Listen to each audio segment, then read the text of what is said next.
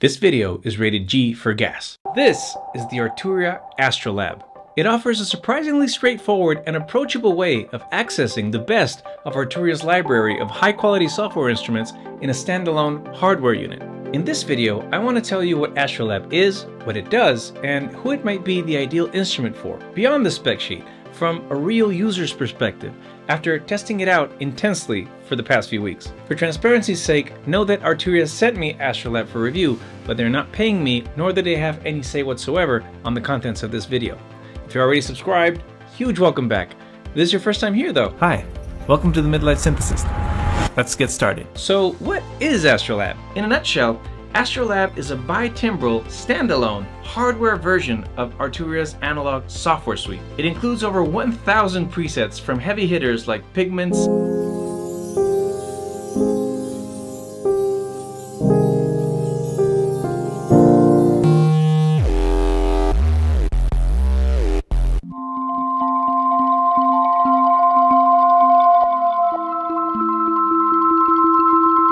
and the Augmented series.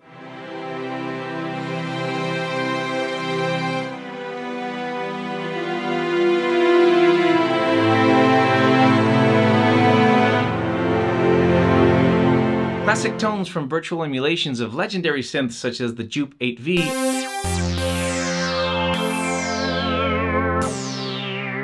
and Prophet 5V,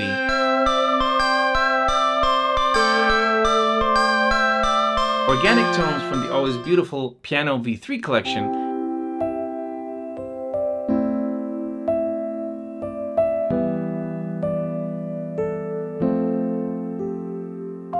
as well as many others. It's important to note that we aren't talking about sampled instruments or your run-of-the-mill rompler here. These are not processed recordings of the virtual instruments. This is actually the real deal, powered by DSP and using things like true analog emulation and physical modeling to synthesize everything in real time, which makes a huge difference in the quality and the expressiveness of the sounds that come out of this thing. I'll get into the actual sounds, workflow, and possible use cases later in the video, but let's have a quick look at the hardware first, shall we?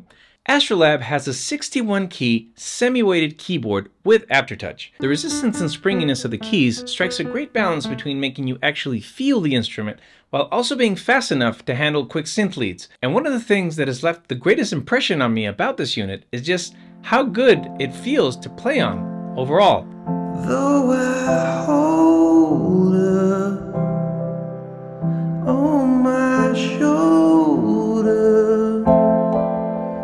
I don't know her, she's mine.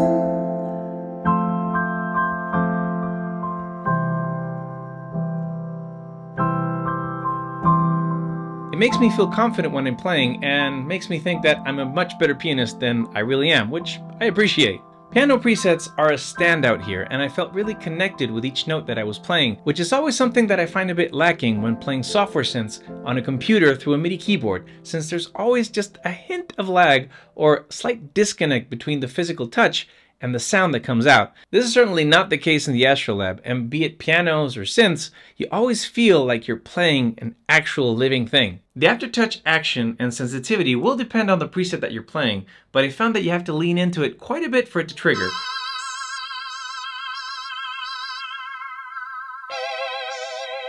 It's definitely much lighter than on the Roland Phantom 8, which I had to press down so hard that I almost felt I was going to snap the keys, but it's heavier than the Polybrute or the Subsequent 37, being much closer to the Mini Freak for reference. The overall aesthetic of the Astrolab is minimalistic, elegant, yet modern. The white chassis contrasts beautifully with the wooden end cheeks, and the silver knobs and white rubber buttons are highlighted by LED lights that allow for easily navigating the unit in low light conditions. The star of the show is without a doubt the fully colored, high-resolution circular screen in the middle of the panel. It's the main navigation tool on the Astrolab, and you can use it to scroll through and select multiple options and menus. I love that it shows you a high-resolution icon of the synths that you're using, and the click that it makes when you're scrolling is weirdly satisfying.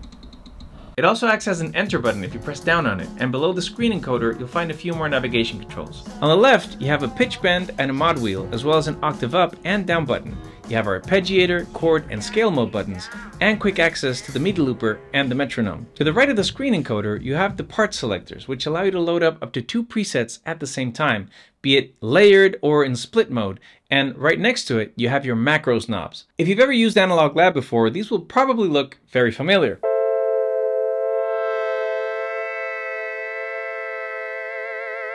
They allow you to control useful parameters for performing that will vary from preset to preset, but are generally assigned to things like filter resonance, cutoff, pulse width, and LFOs. These macros also have shift functions for secondary parameters like volume and EQ. Below these controls, you'll find a row of quick access buttons to different instrument categories. Finally, you have 4 effects knobs that provide the dry-wet mix level,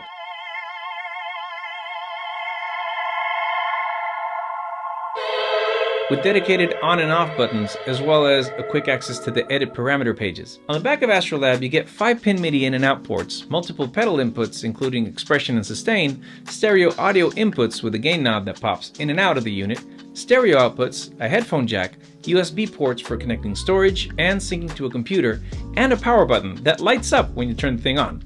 You've got to give it to Arturia in the looks department. This thing is beautiful, and it just screams high quality whichever way you look at it. But the Astrolab isn't just a hot piece of gas. It's also very smartly designed in its workflow and software. In Standalone, this thing is pretty much as straightforward as it gets, and there are only a few things that I had to check in the manual to get to work properly, but the rest is pretty self-explanatory. You can access different sounds by category, either directly on the physical buttons, or you can press the home button to view more categories, as well as other filters, such as like presets, instruments, or artist categories. The artist category is a really welcome addition, and I had loads of fun searching for some of my favorite musicians and being pleasantly surprised to find some of the most iconic sounds right there on my fingertips.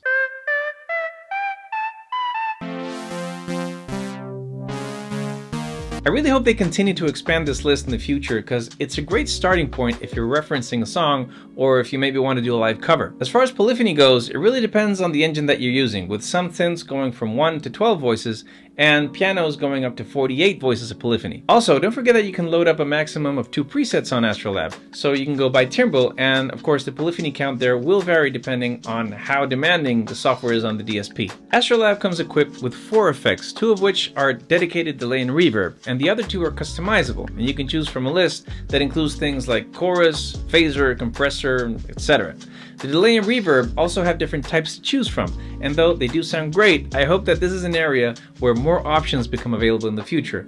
And yeah, maybe I'm getting a bit greedy, but I really love to see Arturia's own tape Mellowfi or the LX24 reverb here someday. The Analog Lab software comes bundled with the Astrolab, and one of the highlights here is how it handles the integration, or should I say the disintegration, with that software. The idea here is that if you're hooked up to a computer or making music in your DAW, you have full access to all the parameters of your synths. So if you want to go crazy making a patch on pigments layered with a piano, for example, you can. The main gripe I have with making patches on my computer, though, is that if I ever want to use those patches in a live setting, I'd either have to take my computer with me or make a multi-sampled instrument. Both valid options, of course, but not really ideal for me. Astrolab allows you to grab those same patches and save them into your hardware unit, and then you can take your show on the road and leave the computer at home. That actually makes me want to spend time finding great presets and making my own patches in the software, since I know that I'm not dependent on the computer to actually use them. A final standout feature on the Astrolab, which will probably come in very handy for live performers, is its smartphone app. With it, you can easily search for and organize your presets from the comfort of your touchscreen. I found myself using this way more than I initially thought I would, because there's just a ton of presets in here, and sometimes instead of just scrolling through, it's easier to just type in the name on your phone and voila. As far as using Astrolab with your DAW, it's a great dedicated MIDI controller for Analog Lab, though you can run multiple instances of the software in different tracks with different presets.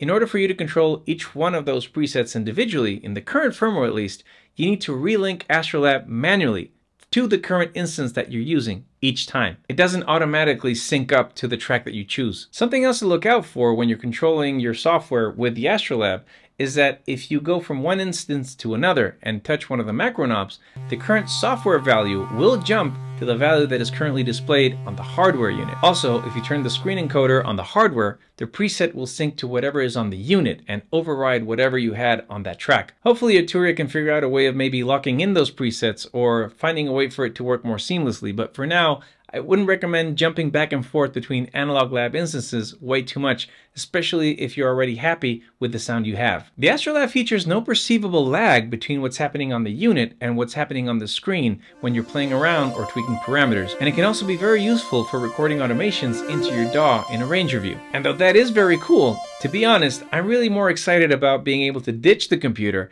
and have all of these sounds available for me to use when I'm hooked up to one of my samplers. So how would the Astrolab fit into a DAW-less setup? It's actually perfect because one of the limitations of going DAW-less is not having access to the amazing VSTs that now exist, and one of my favorite libraries is Arturia. So now I have everything over here, ready to be sampled.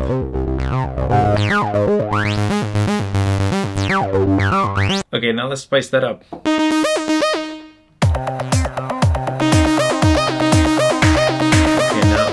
For something kind of plucky. I'm going to use my cell phone app, Astrolab Connect. There we go.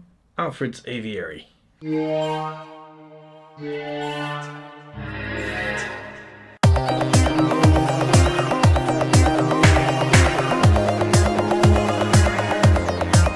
Okay, that's sounding really great. Now let's wrap that up with some nice piano chords.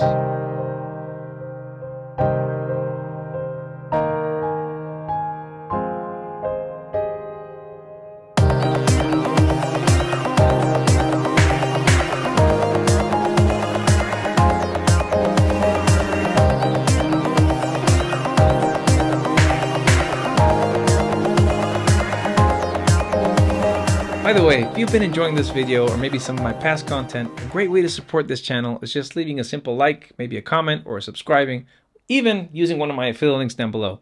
Everything and anything helps. Thank you so much. So, is this the instrument for you?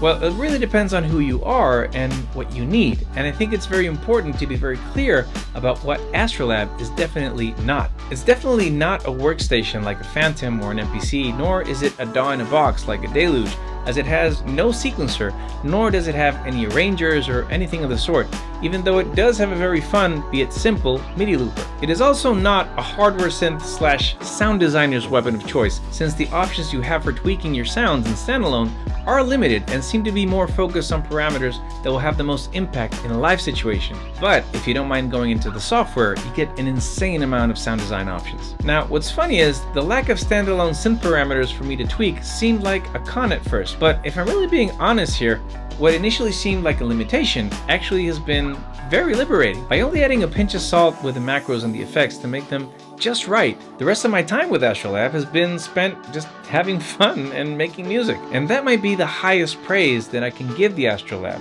that the curation of the presets on this thing is stellar. The Astrolab has been a refreshing experience, and I feel that it's tailor-made for a huge demographic of musicians who are not particularly preoccupied with the minutiae of sound design itself, but who still want access to an amazing sound palette that only a synthesizer of this caliber could offer. Both in the studio or on any stage, this is first and foremost a musician synth. So what are your thoughts? Does Arturia have a winner here? What are some possible alternatives that might make for a fun comparison video? I'd love to know down in the comments, so let's keep the conversation going. As always, thank you so much for watching. I hope you found this video useful, or at least entertaining. Have a great week. See you next time.